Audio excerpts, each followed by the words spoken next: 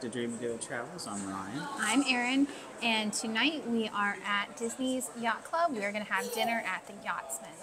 So this is a steak restaurant. We have not been here. Always wanted to do this one.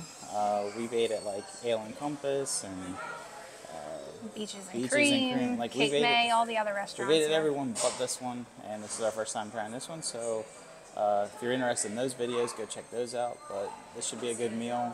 It's kind of like an elegant, upscale dining. Yeah, it's like a fine dining, signature dining, but it should be good. All right, well, let's go do this. Let's eat some steak.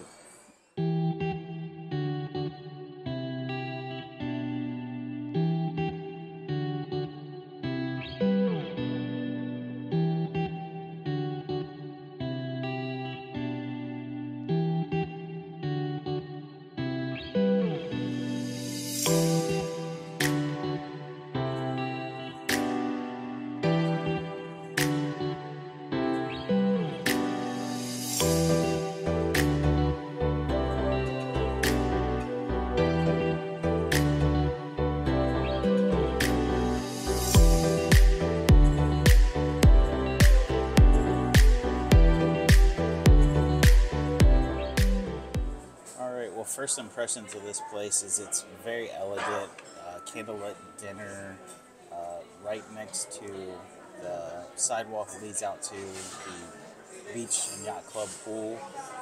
So you're kind of looking out over the pool. I'm very impressed with the wait staff. They're very knowledgeable.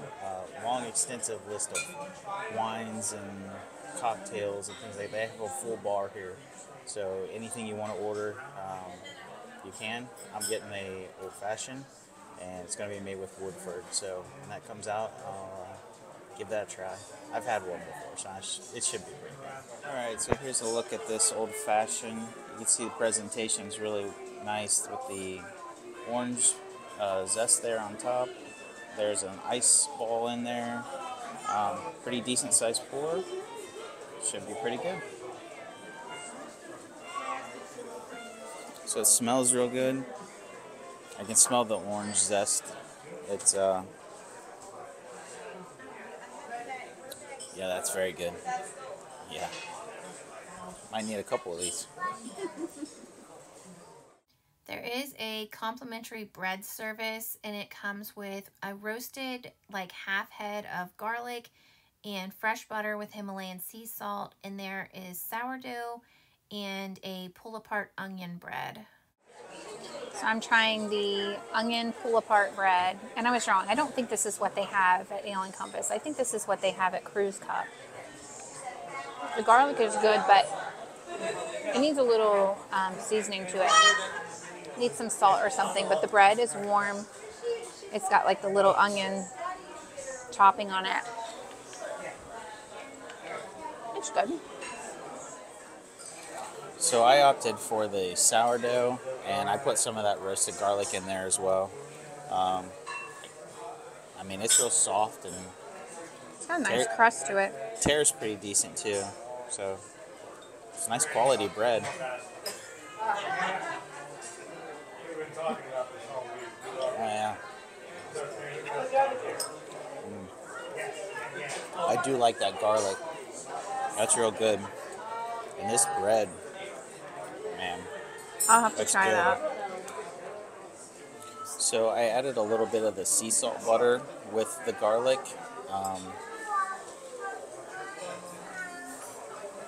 It doesn't change the flavor a whole lot, but you can tell that the butter makes it a little more creamy. It's a good combo. I've tried both now. I think I like the pull-apart bread better. And I haven't tried that one yet. It's a lot softer. This is the French onion soup appetizer that one of our friends ordered. I am going to give this a try just so I can kind of rate it.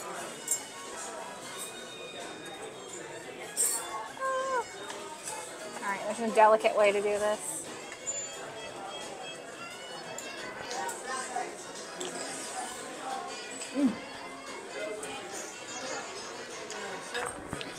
It's good. It's cheesy. It's got like a thick piece of bread in there. I don't know. French onion soup isn't something I regularly get. It's kind of It's not as salty as you would expect. It's kind of sweet. I don't know. It's kind of a chilly day. It's kind of nice. It's not bad. And just to show you something else, our friend ordered the 14-ounce roasted prime rib, and that comes with Yorkshire pudding, an au jus, and a horseradish cream. One of our other friends got the 12-ounce New York strip steak. It has a peppercorn sauce and a loaded baked potato. They were not shy with the peppercorn sauce. It looks like a very delicious steak as well. And I do like the loaded baked potato. This is the ribeye. It has the bone in and the potatoes and a couple little cherry tomatoes there on the side. This looks really good as well. The butter sauce on top should be pretty good. I can't wait to cut into this and try it.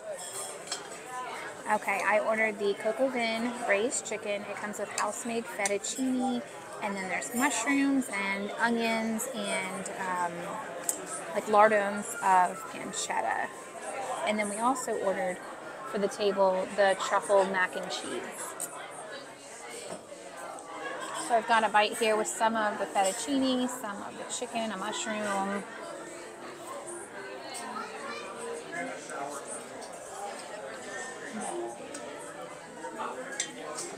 The chicken is very good.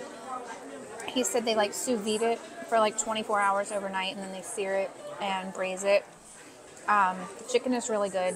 The mushrooms and the pancetta are really good. The pancetta is rendered all the way down. It's nice and salty and chewy. The fettuccine is, I don't know if it's overcooked or what's going on with the fettuccine. It's a very small little portion of fettuccine, but it's very kind of gloopy and kind of clumped together. So I'm not really loving that part. But the chicken, the mushrooms, the pancetta, that part is excellent. Alright, so I don't know if you can see it, it's really dark in here, but it is medium well, just how I ordered it. I've already taken a few bites. This is a fantastic steak. The sauce on there, that is awesome. Just the juices, the flavor, the char that they put on this. This is a really good steak. Well worth it. If you're a steak lover, this is a place you want to try. Alright, so I'm going to try the truffle mac and cheese. Because it's like it's so hard time. It's like it's just really soft. I can't really say that I taste truffle, but I'm thinking this on top must be like a citrus, like gremolata or something. It's like breadcrumbs and herbs. It's very lemony. They're like tiny little spirals of mac and cheese. Like I said, I don't taste truffle necessarily, but it's got a really good flavor. I love that topping on there.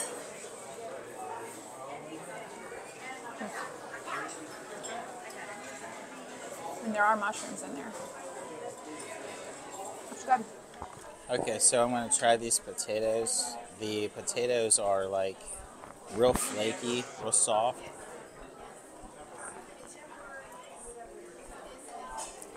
They're an au gratin potato, but like you can see there's real thin layers, and they're just, I mean, you can see it's like falling apart. Like it's really good.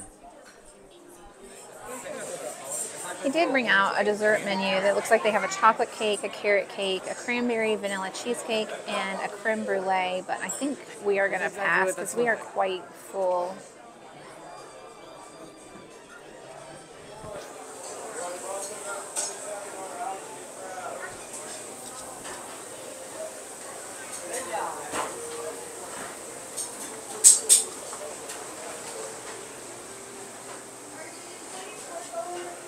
Alright, well, we just finished up with our dinner. Everything was really good. I mean, I'm a steak eater, and this was one of the top places, I would say, in Disney World to get a steak.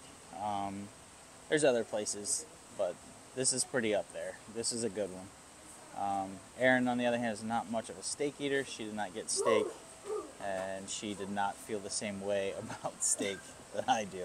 So, No, I did. I liked my dinner. I really liked the chicken. I just didn't think the fettuccine part of it was very well done. I thought the truffle mac and cheese was really good. It was a high quality bread service.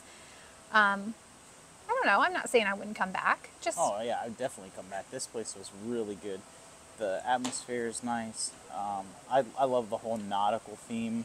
Yeah, the dim lighting. It was just an elegant meal. Very, I don't know, kind of different. You know, nice, like date night setting or celebratory meal, Yeah. something like that. place to slow down. I mean, Disney World is such go, go, go. This was a nice place to just kind of chill and just It was. It relax. was calm and quiet, sort of dim and candlelight, and it was a nice ambiance in there. Yeah, I thought the wait staff there was very knowledgeable. You know, they explained everything on the menu really well. There's an extensive wine list. There was dessert. We opted not to. We were full. Yeah, it probably was really good. It was probably high quality, but it just Yeah. we're stuffed. I mean, I had that steak and then I sipped my old fashioned. I was good. I didn't need no dessert. But yeah, if you're out here, try Yachtsman. Great place to grab a bite to eat. I think with that said, we're going to wrap this up. Just remember to please like, comment, subscribe, and ring that notification bell. And just remember, If you can dream it, you can do it. good night. See ya.